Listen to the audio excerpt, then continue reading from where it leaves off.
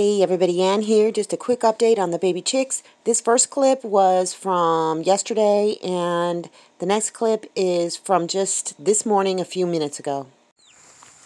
Look at these sweet babies. They're all doing great. They've been eating and drinking. I put food and water back there for them.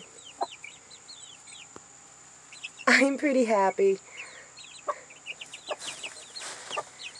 Yep, I think that's the new one, one of the new ones that came in with her today.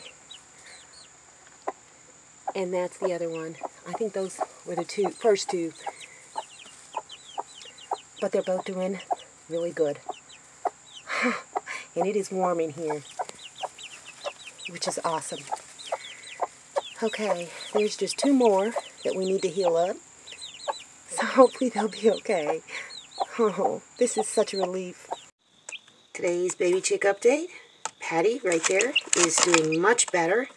She's finally pecking on her own, and she is drinking on her own.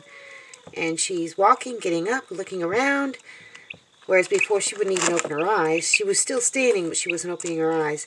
This one here is still not standing. It's just really weird.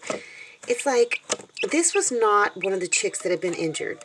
When it got out of the van, it was moving around just fine. Now, this one eats quite a bit and will drink if I put him or her over there by that little thing over there with the water in it, with the stones. But it is not standing. It just kind of hobbles around and flaps around.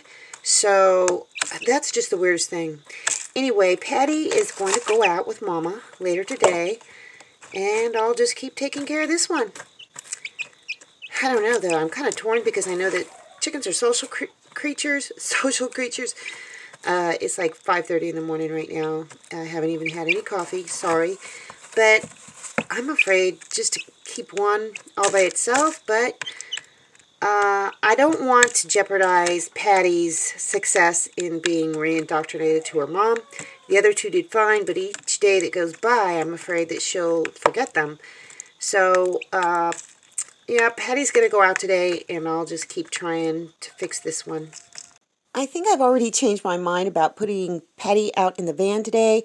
I think I'm just going to leave her here with this other chick for another day, in hopes that she will encourage the other baby chick to get up and move around and have something to snuggle with at night. I just don't want this one baby chick to be isolated.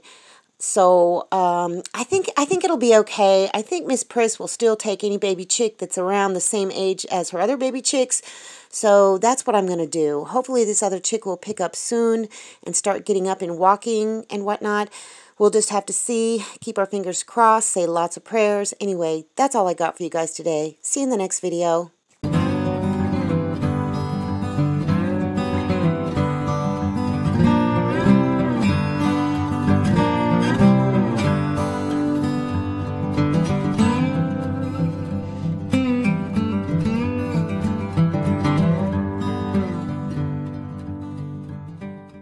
Thanks for watching, everybody. I hope you enjoyed the video. Make sure you like, subscribe, hit the bell, and y'all have a good one.